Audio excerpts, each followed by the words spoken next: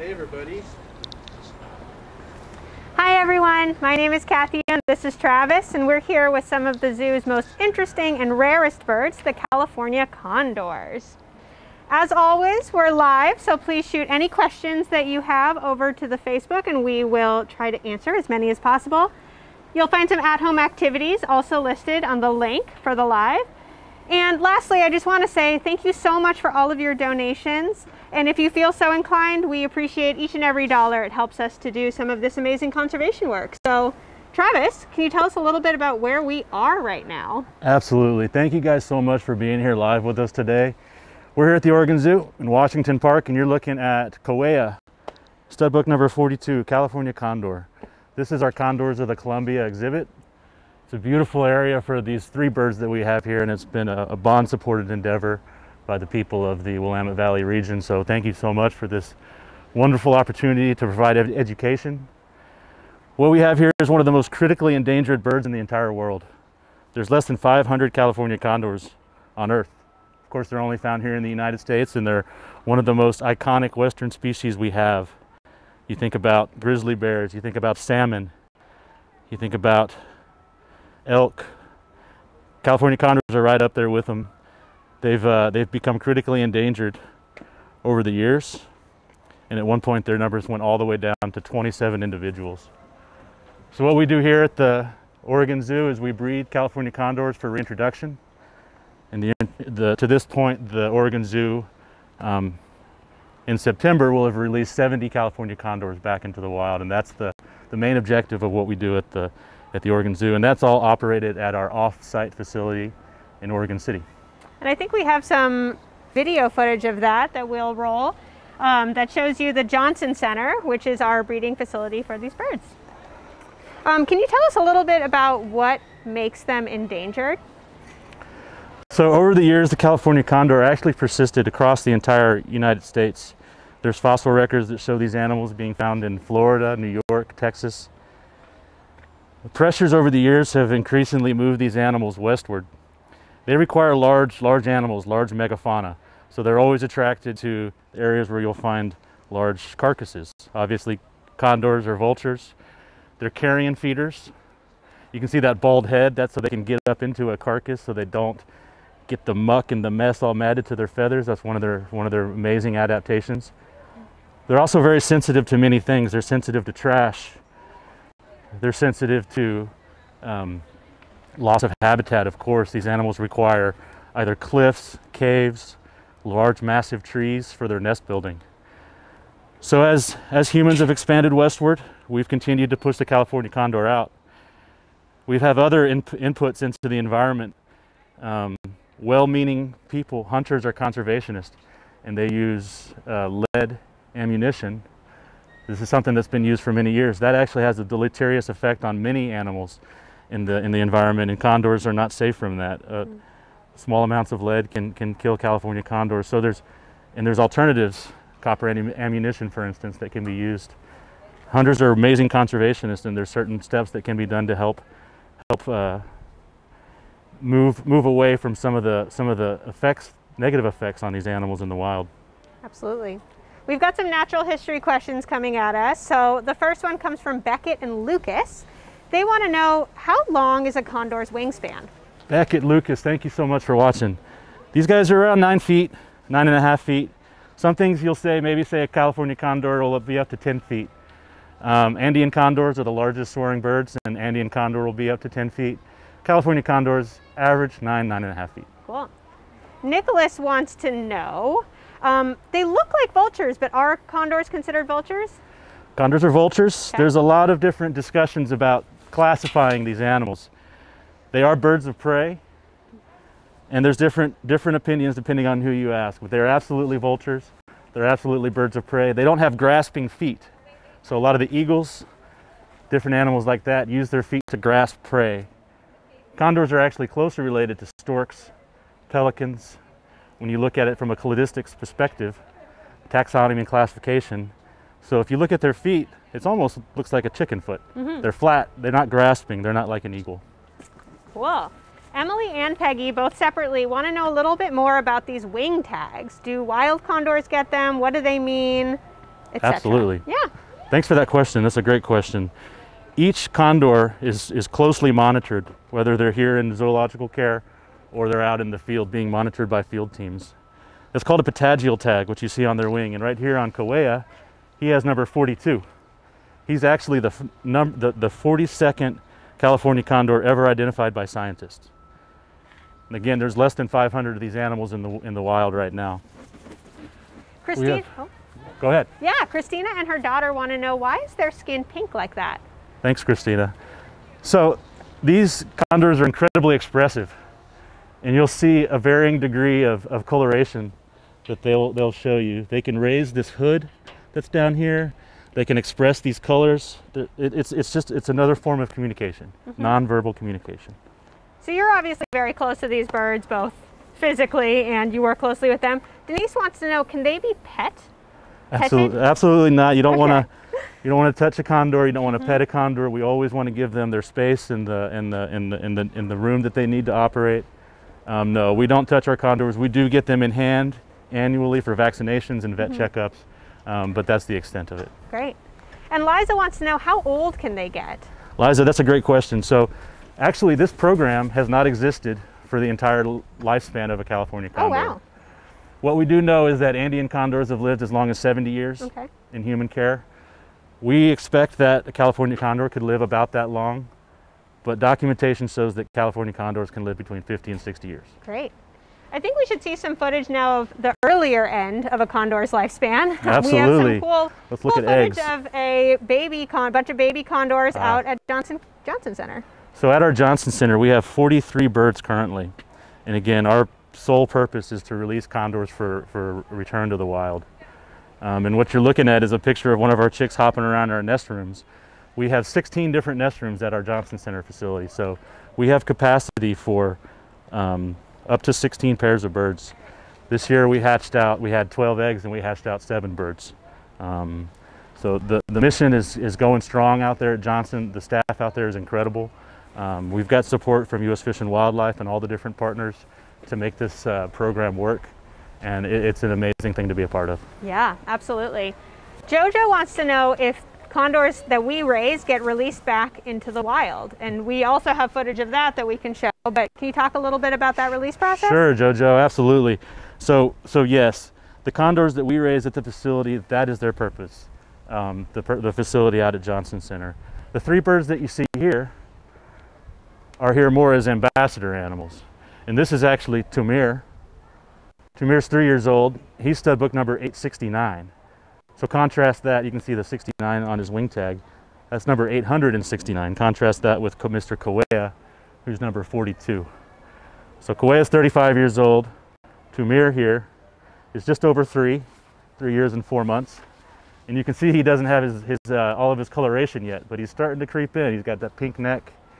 He's starting to look a little bit more like an adult every day. But the young birds have started out with the black heads. Great.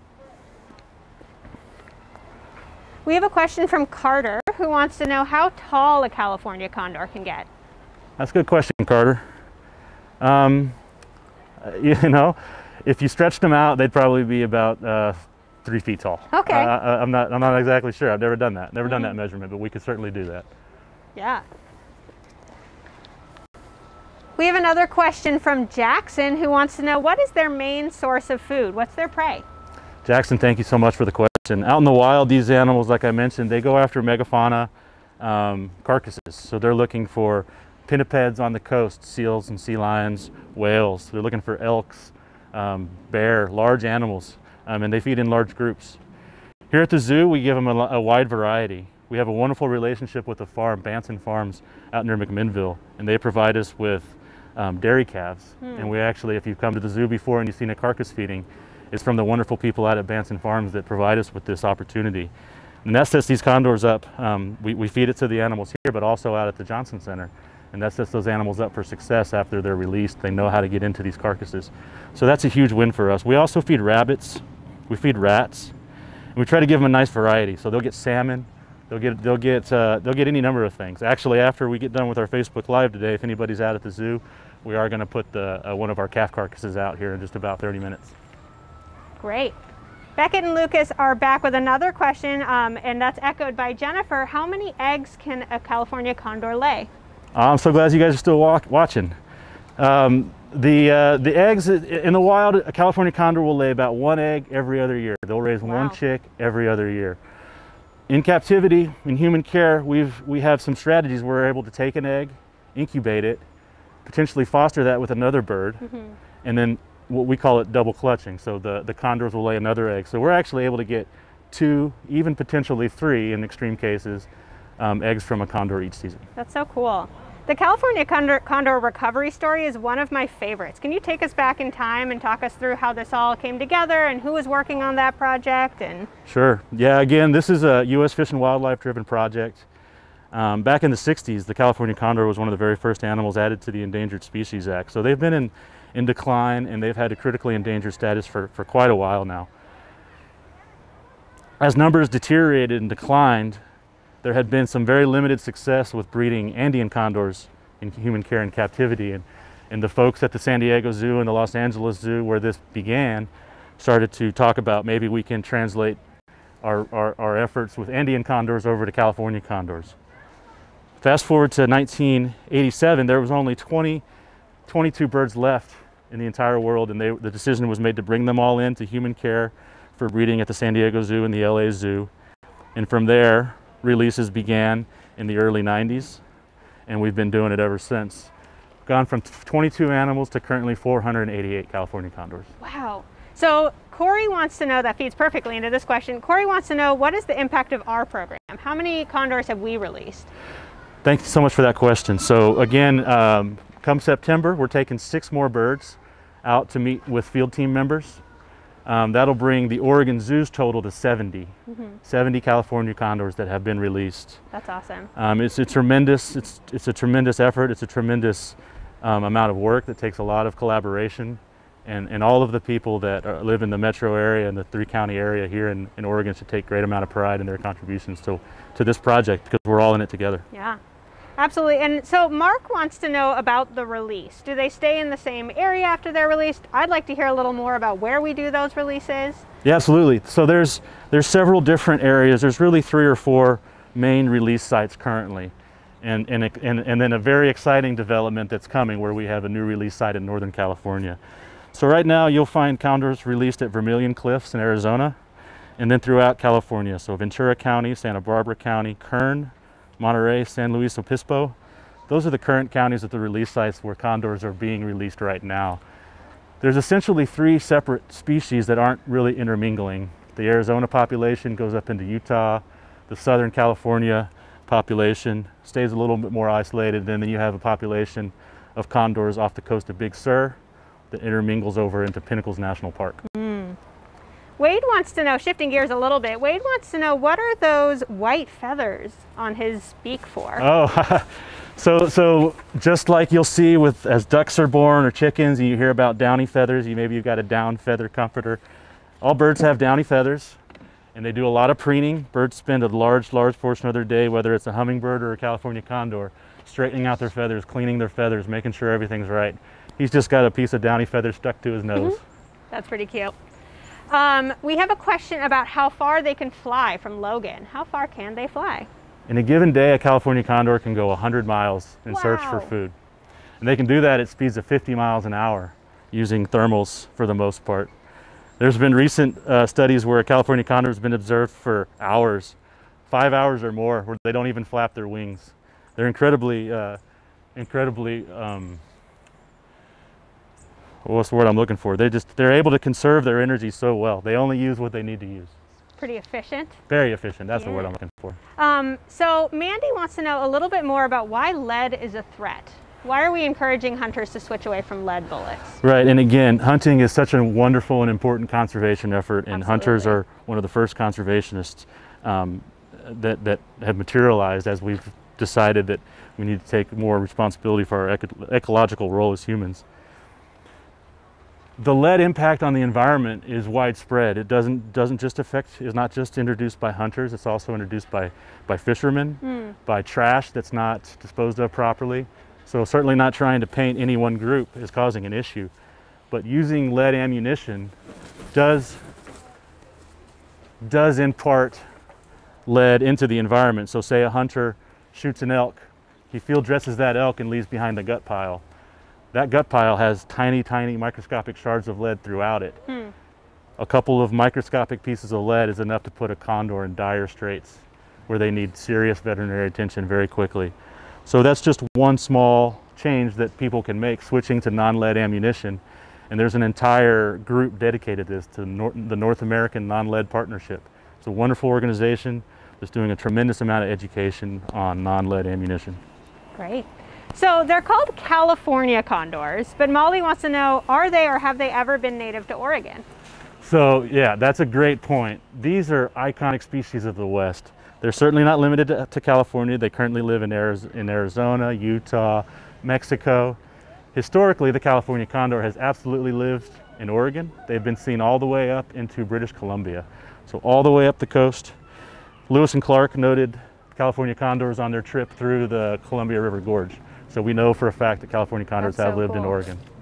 So this is going to be our last question. There are so many good ones, but we do have to wrap it up. Oliver wants to know about their nests. Do they build nests and how do they do it? Great question, Oliver. They're opportunistic. If they find the right tree that's been snapped off and it's got a nice hollow spot, that's a pretty good spot. They don't need a lot of nesting material. If they find a cave, they can kind of make a scratch out in the dirt. They don't use a lot of nesting material. So they want an ideal spot, but they don't need a lot to add to it to make it work for them. Great. Thank you so much, Travis. This has been so informational. We hope that you have found this to be fun and educational and also given you a new appreciation for, we think, some pretty beautiful birds. So once again, thank you so much for joining us. We have the donate button on the site if you feel inclined to donate towards this project. We also would like to point you towards our at-home activities. That's a great way to continue the conversation and get a little more involved with the condor work. So thanks for being here. This has been a fantastic opportunity to share a pretty cool project. It's an amazing project. Yeah, we hope to see you on live again soon. Thank you, guys.